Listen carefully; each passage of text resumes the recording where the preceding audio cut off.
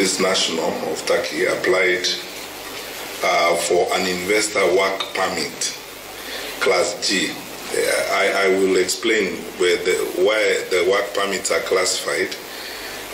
For example, shortly I will demonstrate to you that if you apply for a work permit Class G, it means that you are supposed to operate within the country according to our law, because you can apply for a different class of work permit which enables you to be a regional worker. Like now, the international companies that we have here, the IT companies, IBM and the rest, they get their managers apply for a work permit, but they are working in the region. Those who are regional managers, they move around and so on. So anyway, this national applied for Class G of a work permit on the 24th of November 2020 under a company called Unit 2 HA Investment Energy Africa.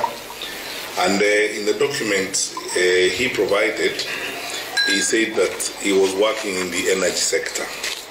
He actually provided the immigration department with a contract, purportedly, that he had been given to work within the energy sector, which we have since discovered was actually a dummy contract. It wasn't the real contract, as it were. Then the work permit was issued in June. The process took a bit of time.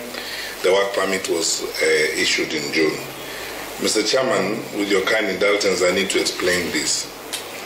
Because we have all been working to ensure that as an investment destination, we do well on the World Bank Ease of Doing Business Index. We designed about 5 years ago, as part of that, a system of issuing work permits. We first of all start with the front desk qualifications, which are prescribed in the Act, and secondly, we digitized the entire system so that when we issue work permits, we have all the information within our digital records, and everyone we give a work permit, we then follow up as they progress, so that we are sure that they are doing what they say they are going to do in their work permit, or they are not doing what they are supposed to do. So as for the qualifications that are provided for in the Act, providing a CL12 in terms of the incorporation of the company, filling out the forms he was supposed to fill online,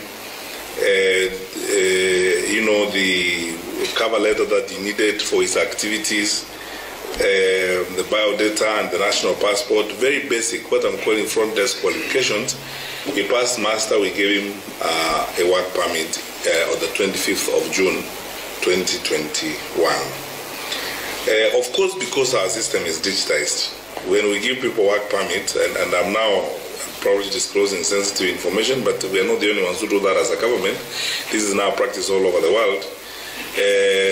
We also are members of the PICES, so we can trace those who have, everyone who has a work permit to work in this country.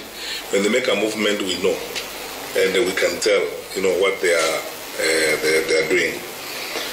So after this gentleman was given a work permit, we noticed in tracing his movement on his passport that he was moving around.